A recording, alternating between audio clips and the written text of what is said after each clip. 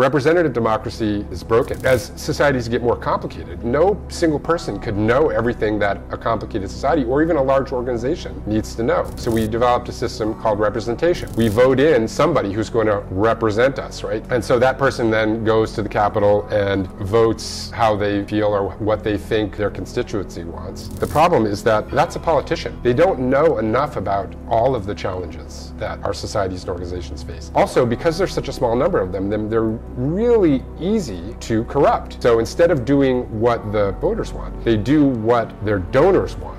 And they make it look to their voters like they're doing what they want. They become this like smooth talker, doing what the donors want and saying it right to the people.